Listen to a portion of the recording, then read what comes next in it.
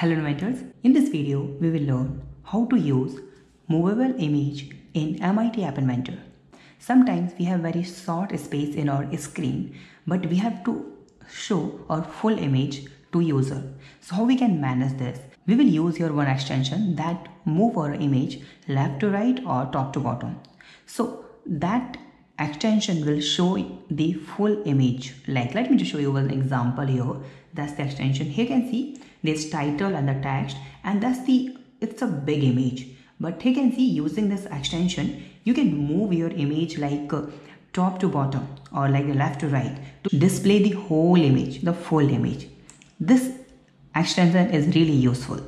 So how we can use it? So let me show you. So in MIT App Inventor, click on Start New Project and Image Move. Okay, that's our screen here. So let me just drag and drop here one layout is like layout, and that is horizontal arrangement, this one, and make this one height is around 30% like this, and make this width is 50%. Now let me just click on a screen and make this in a center, and now I'm going to use here some text like this, and let me just put some text here, coding first, and I'm going to put here some text from a website here like this.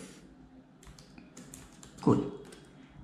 Okay, and make this one with this fill parent like this, and make this one font port is 18, and then make this screen background color to something black, or make this label text to white.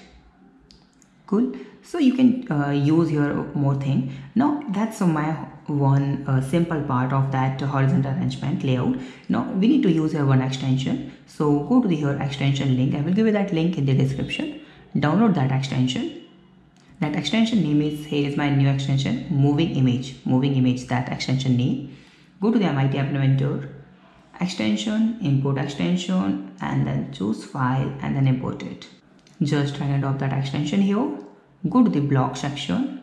Whenever we open our screen in a slider screen, we have to set that call this method like image, and the arrangement is like horizontal arrangement, like call this here, and the picture. So we have to go to the design section and we have to upload one image here. Choose file. I'm going to upload my logo here, the coding bus.